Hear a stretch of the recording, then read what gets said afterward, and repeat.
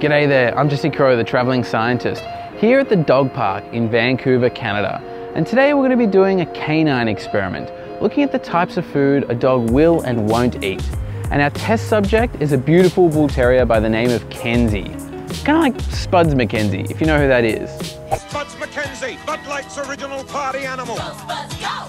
Go Spuds, go! Go Spuds, go! Anyway, we're going to be trying a bunch of different dog-friendly foods on Kenzie to see what she does and doesn't like. And while this might not be the most groundbreaking experiment you've ever seen, it is going to be the cutest video you watch today. So make sure you enjoy it and cue the lame animal music. This is Kenzie.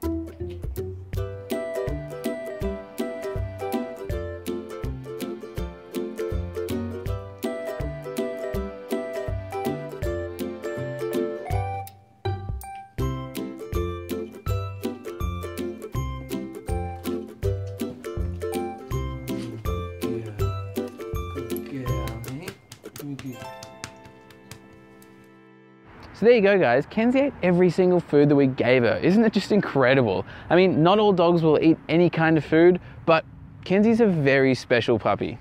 Anyway, that's all for today, guys. Thank you so much for watching. If you enjoyed this video or thought it was kind of cute, click the like button down below.